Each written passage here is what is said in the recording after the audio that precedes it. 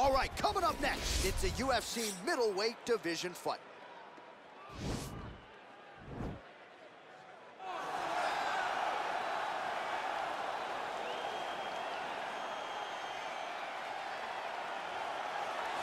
Well, it's always tough when you draw that high-level wrestler who has a lifetime of experience in a one-on-one competitive situation. Prevailing wisdom is he'll have the wrestling advantage in this one tonight.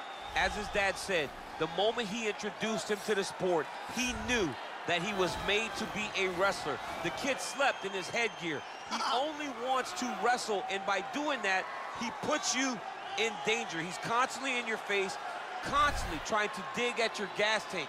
He goes from transition to transition, single to double to high crotch. It does not matter the attack. He just knows that he will give you so much to process in terms of the wrestling that eventually he will get you to the ground. You ever sleep in your headgear? I sleep in my headgear. All the time? All the time. All right, big one for him here tonight. Let's get to it.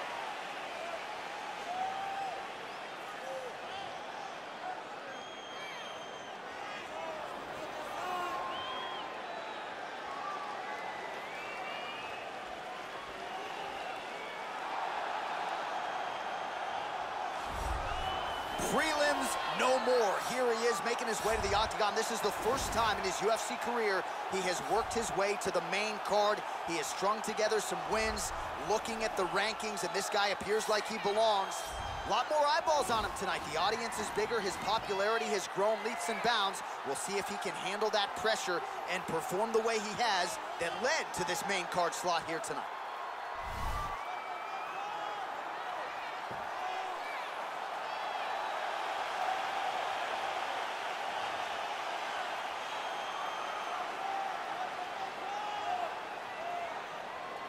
Our tail of the tape for this much-anticipated middleweight encounter.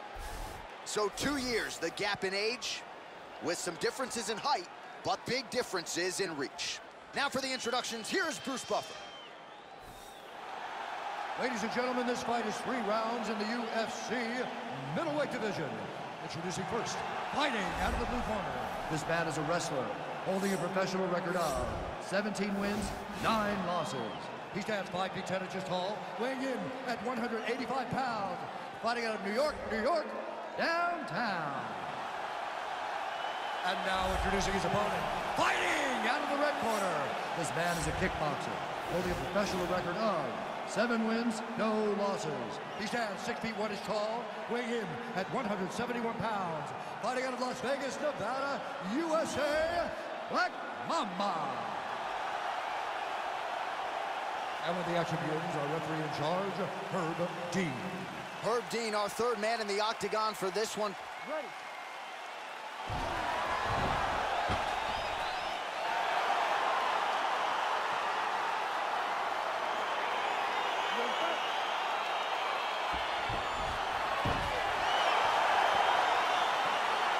All right, so here we go, early round 1, and as many of you know, this is...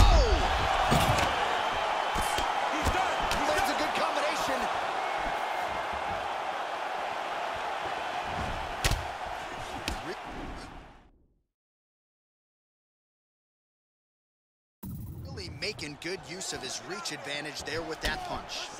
Oh! He's hurt bad, John. He's got to press him. He's got to go chase that finish down now. All right, side control now. We'll see if he can advance position. Well, he's in a compromising spot here, DC. You got to figure out a way to get back to your feet. All right, so inside the open guard of his opponent. You got to be careful playing around for too long here on the ground with this guy. Now he's on top. That's it. Do you believe it? Woo! What a fight! Yes, sir, it goes into the books as a first-round win by knockout, near-perfect execution. The technique was absolutely gorgeous, and again, when you catch a guy early, maybe you're getting him cold before he's had a chance to work up a sweat or even get into the fight a little bit, those strikes can have a bigger effect, and it certainly did here tonight.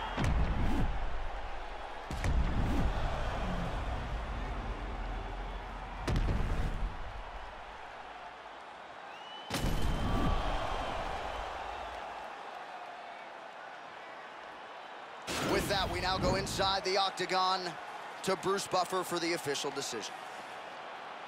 Ladies and gentlemen, referee Herb Deans called a stop to this contest at 1 minute, 12 seconds in the very first round.